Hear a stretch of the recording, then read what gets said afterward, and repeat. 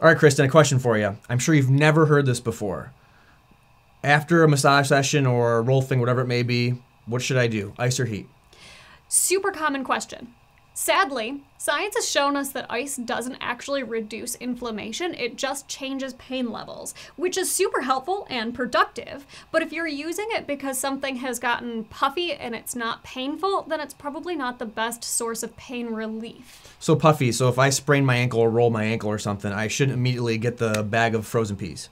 If you go to get the bag of frozen peas because it hurts, that's a great reason. But if you think that it's going to change your healing rate or it's going to accelerate the amount of downtime, that's not, unfortunately, the best reason to ice something.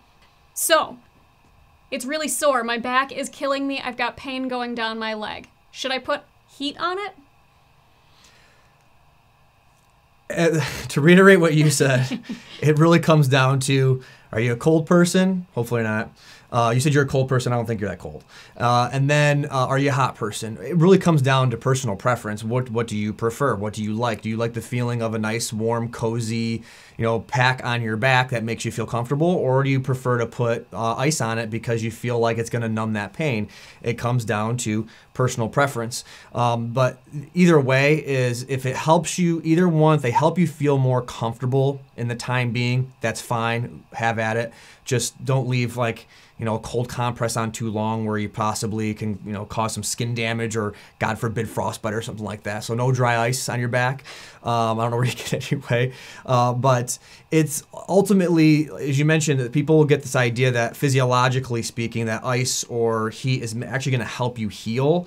In reality, it's not going to help you heal, especially if you have something like back pain or pain shooting down your leg or something else of that sort. Really, it's about using ice or heat. It comes down to comfort in that time of recovery. So it's a small piece or a small adjunct, I may say. Choose whatever you want, pick your poison, where you need to be doing these things to help you get better. But in the meantime, you can use these other adjuncts just to help you be more comfortable. All right, great. Thanks for clearing that confusion.